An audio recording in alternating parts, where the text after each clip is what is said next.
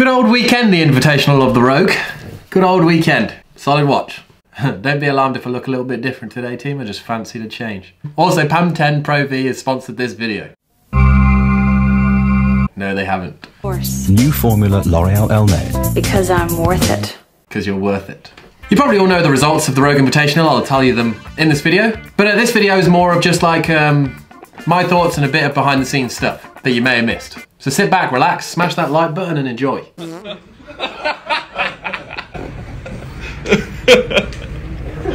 protein fart.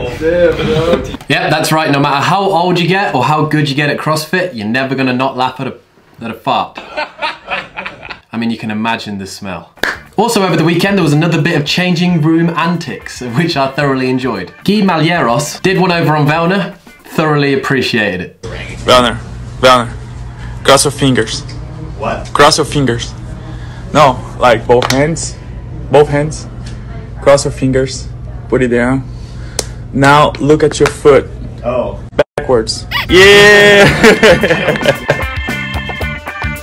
Let's talk about Guy for a minute. Obviously, he came up through the teens, and I really feel like this past year, especially at the CrossFit Games, he kind of came into his own. And then coming into Rogue, he did what we all expected him to do. In the Bella Complex, he put up a huge lift of 357 pounds, 162 kilos as his first lift, and he moved so fast, it was almost like he was losing control. And then his second lift, 367 pounds, 166 kilos. So strong. If you want to see really where the strength lies, is watch his legs on the squat. There's barely any movement, any caving in of the knees whatsoever. And there's the strength part. Hey, let's get it.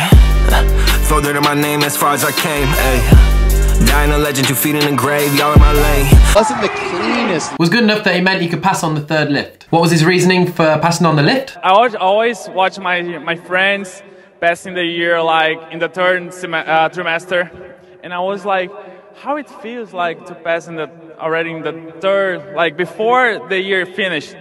So I just like feel how it is like in the second lift. So it was very nice. It's been awesome to be. Yep, he just kind of wanted to know what it felt like to be finished before the event was actually finished. That's what he said. Fair play. You're that strong and you can do that.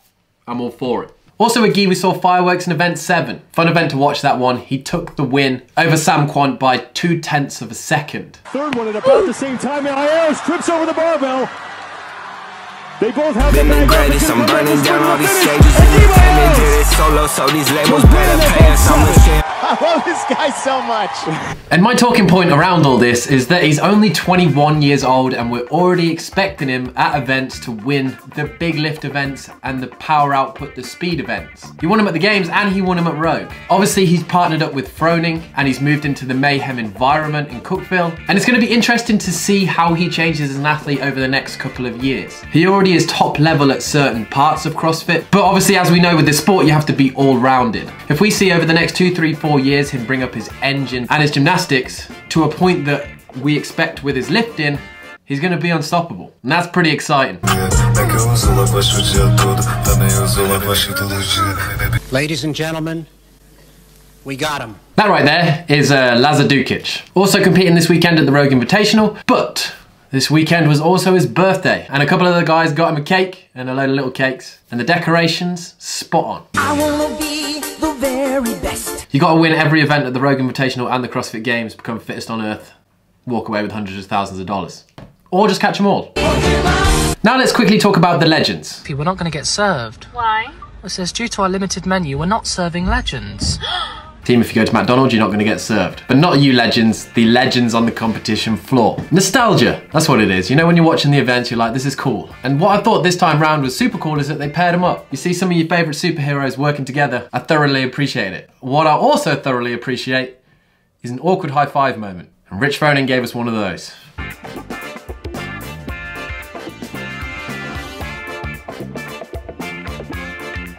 Also, I want to take a moment of this video to notice that Dan Bailey is still like the Michelin Man. Those traps should have their own postcode, and I've heard in winter there's snow on the top of them. What is that?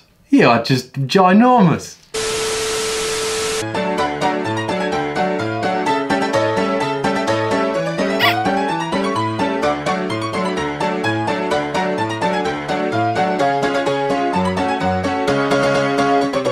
The strongman competition. Over the weekend, I enjoyed watching the very, very big people. There's like humans, and then there's like very big humans. First off, I want to get something clear. 100% strong men use more chalk than CrossFitters, and that is a hard thing to do, but they have managed it. JF Carone absolutely blew my mind with the deadlift. He made 926 pounds look easy. That's 420 kilos. And he said he was ready for an over 1,000 pound pull. He won the deadlift in 2 lifts. Didn't have to take his 3rd attempt. And then I've never been on OnlyFans, but I feel like this is the strongman edition of OnlyFans.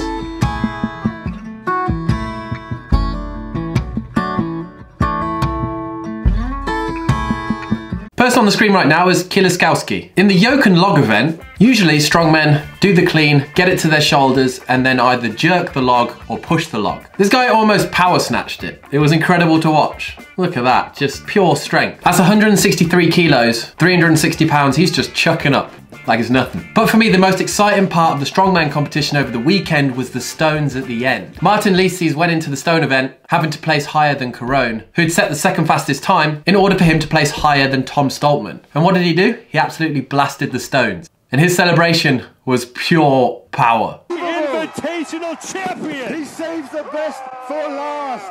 The Dragon roars 24-4. Crazy. Overall, Martin Lises took the win for the strongman, walking away with $133,685. And what did he do the day after? He became the real-life Thor, pulling a hammer off the ground weighing 300 pounds for a world record. That's what you do after a comp, eh? Go in the next day and max out something else. Anyway, back to the CrossFit. In some bite-sized news, Jacqueline Dahlstrom showed us what her fingers looked like after the first event, the weighted rope climb event. That's pretty gross. That would have been painful for the rest of the weekend, I'm sure. 2, if you missed it, Brent Fikowski on Instagram went live every day when the event was on.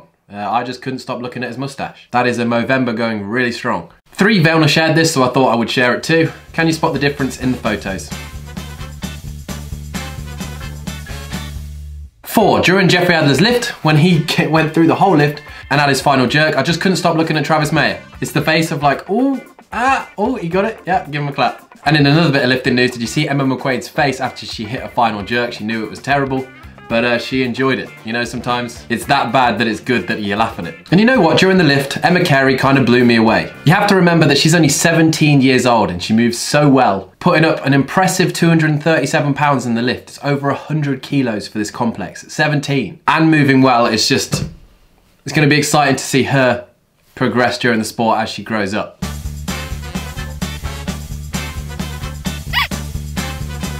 And after day 1, Hayley Adams made this little girl's birthday. She made Hayley a banner, and Hayley actually went and met her and told her happy birthday after the event. Hit me right in the feels. And how much do you like Matt Fraser? This guy, quite clearly a lot. Fraser signed his chest on day 1, and by day 2, he'd tattooed that signature, and it's there for life. Now let's just talk about the leaderboard over the weekend. On the male side, it was pretty consistent, especially with the top 2, Justin Medeiros always leading, Pat Vellner just behind for the first 2 days, and then Justin Medeiros extending his lead on the 3rd day. Pat Vellner actually shared something on Instagram reflecting on Justin Medeiros' performance. Then I'm like, this motherfucker don't miss. No, he's good. That motherfucker don't miss, man. He's good. In the heat of battle, he don't miss. No. I think what we're seeing with Justin Medeiros over these last couple of years is just his consistency coming through. He didn't finish any lower than 5th in all of the 7 events over the weekend with a stacked field of males. And because of that, he walked away with $255,213 for taking 1st place. And you know, you can see the passion the guy has for the sport. It's so good. Also, the mullets got to meet. He got to meet Shane over the weekend, and he was proud of, of Shane sticking to his word. A little bit of a different story for Tia over the weekend. Leading after day 1, but then after day 2, she was 15 points behind Annie Thorisdottir. If you've ever met Tia or you've seen Tia, she's not the biggest athlete in stature. She struggles on the Echo bike, and that event there for her was a rough one. But doing what Tia does best, she came into day 3 with a lot of fire. Is gonna win event 7, and she is your 3-time Rogue Invitational champion. And over the 2 events, she took a 2nd and a 1st to finish 65 points ahead of Annie. You know, after day 2, I was thinking there was gonna be some headlines, people saying she's past it or she's slipping. Hey, Dave. You know what's crazy is Tia's come off the back of the CrossFit Games where she peaked for it. Then she's gone into bobsled, obviously looking towards the Winter Olympics. She's not fully focused on training, and it is kind of the off season. And after day 2, you may have had some questions, but after day 3, you just look at her and go, nope, this typical Tia-Claire Toomey. Always dominant, always there to fight, can never bet against her. Yup! And then in some breaking news that just came out today, Katrin, David's daughter, announced that she's now not being coached by Ben Bergeron and CompTrain, and she's going to be trained by Annie Thorisdottir's, Bjorn Carl Gudmundsson's, and Henrik Haapalainen's coach, Jami Tikkanen. I don't know how you say that second name.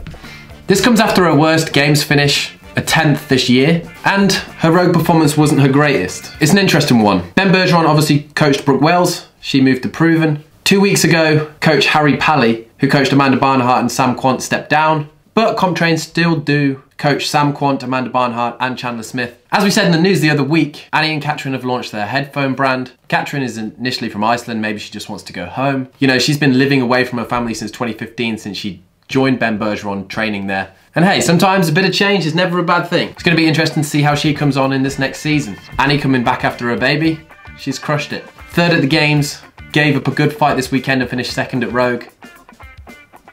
But yeah, overall I thought it was a great weekend, great competition. There was a few spills, trips.